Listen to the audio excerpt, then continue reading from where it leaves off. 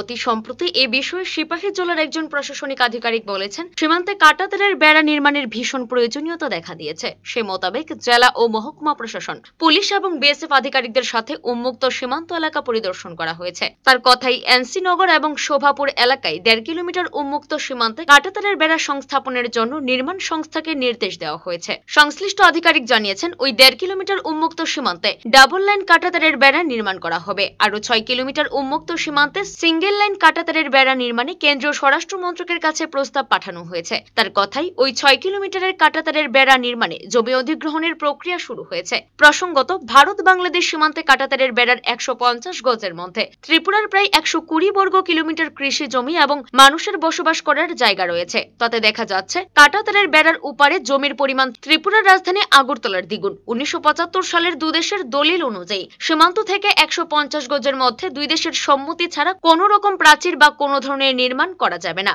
কেন্দ্র সরকারের চোরা কারবার এবং দুই দেশের মধ্যে উগ্রপন্থীদের যাতায়াত আটকাতে ভারতের সীমান্তে কাঁটাতারের বেড়া নির্মাণের সিদ্ধান্ত নিয়েছিল। ফলে ত্রিপুরার প্রায় 856 কিলোমিটার বাংলাদেশের সাথে সীমান্তে 7200 পরিবারের বাড়িঘর ওই কাঁটাতারের বেড়ার উপারে পড়েছিল, যার মধ্যে কিছু পরিবার বেড়ার এপারে চলে আসে। ত্রিপুরা সরকার তাদের পুনর্বাসন দিয়েছিল। সিপাহীজলা জেলার এক আধিকারিকের প্রসঙ্গে জানিয়েছেন, ত্রিপুরা সরকারের আবেদনে কেন্দ্রীয় স্বরাষ্ট্র মন্ত্রক কাঁটাতারের উপারে ত্রিপুরার অংশে ফসল কাটার অনুমতি দিয়েছে। সে মোতাবেক ইতিমধ্যে 2 কৃষককে অনুমতি দেওয়া হয়েছে। বাকিদের জন্য মহকুমা প্রশাসন ও বিএসএফ কে বিষয়টি দেখার জন্য বলা হয়েছে। সে যাই হোক, এই মুহূর্তে যখন করোনা ভাইরাসের সংক্রমণ বাংলাদেশে অস্বাভাবিকভাবে বাড়ছে, সে জায়গায় সীমান্তে অনুপ্রবেশ রুখতে এবং অবশ্যই মাদক কারবারের বিরুদ্ধে প্রতিরোধ গড়ে তুলতে সীমান্তে কাঁটাতারের বেড়া নির্মাণ যে অনেক সুফল নিয়ে আসবে, এতে কোনো সন্দেহ নেই।